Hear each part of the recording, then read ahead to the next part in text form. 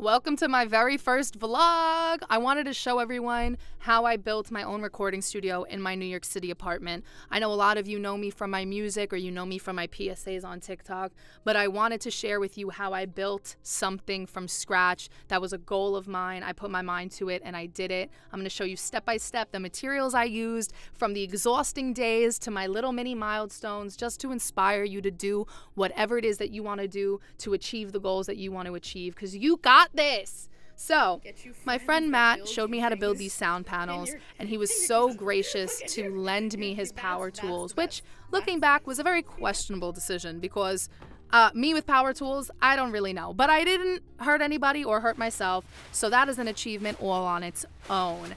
Doing this stuff by myself, kind of taking myself back to school, was really, really hard. But I put on the gloves, put on the glasses, told myself I was a badass, even though it was not the truth the majority of the time. I had so many moments of feeling like a failure, so many moments of feeling like, did I bite off more than I could chew? I turned my living room into a wood shop, and I went to Home Depot maybe 7 times that month, carried my materials up my really small staircase. I was exhausted.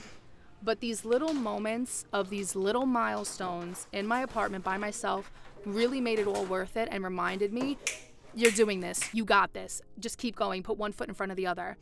My entire apartment was a wreck. Oh my God. But after the vocal booth had structure, I knew, okay, full steam ahead, let's do this. It's looking like something, like I don't even know. My cousin Brittany came through. She gave me the serotonin boost that I needed to stay positive and just stay focused. And while I was building this, I still had music to record, so I had to take my microphone, put it in the middle of the room, and cover it with a very thick curtain to still get the sound that I needed to send the producers. Then it was on to building the cloud lights. So I wanted the cloud lights to be sound absorbing, to also have a functionality to them. So I basically built them out of rock wool and plywood, and then covered them with fluff from a pillow and some LED lights that you could change the color to. That's my production assistant.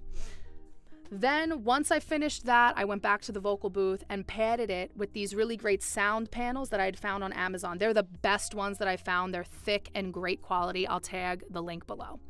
Put up the cloud lights just to see what I needed to change, what I needed to revise, the height, the width, etc. Now it was time to cover the vocal booth. I didn't want to just paint it. I wanted it to really have its own personality. So I bought a cheap rug that was fluffy and furry. I cut it up and I glued it and nailed it all over the sound booth. It looked so freaking cool.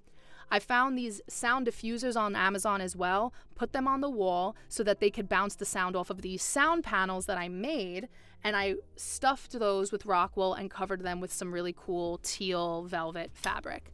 I'm so proud of myself. It's still a work in the progress, but I just want you to know you can do whatever you want and achieve whatever you want. And this room is also for rent, and here's my self-reflection. Okay. I think I finished the studio. I think it's done. I don't want to cry. I don't want to cry. This has by far been like the loneliest month and a half of my life, doing everything every day alone. I think a part of it is also me not allowing people to help, even though they've offered, just because I felt like it could have taken longer. I had a vision and I have to work on that. I have to work on asking for help. That's something I have to work on, but it's good for now.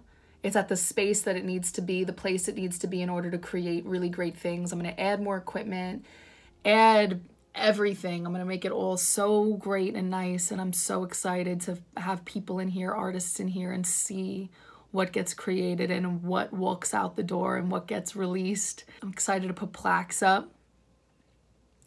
Hell yeah, I'm excited to sell records. This space is not for the people that know exactly what they're doing. It's also for the people that don't fit in anywhere, the people who are still developing themselves and their sound, the people that have been too afraid in the past to speak up about what they want because they don't want to seem needy, or they've been told that they don't know what they're talking about, or they don't know things. This is for them and you and me. And I'm really proud of myself, and I'm gonna start to cry again. So a year ago, I was in a completely different place. Oh my God, Diana, get it together. Ha, bad bitches don't cry. Bad boss bitches don't cry because we handle shit. We cry in private. That's toxic. Don't ever do what I just did. That's really toxic, but I'm in therapy now. So hit me up, DMs, private messages, TikToks, Instagrams, Facebooks. I don't give a shit. Hit me up anywhere. I'm more than happy to set you up a session. I'm so excited to have you. So welcome to Frontline Creative Studio. Bye.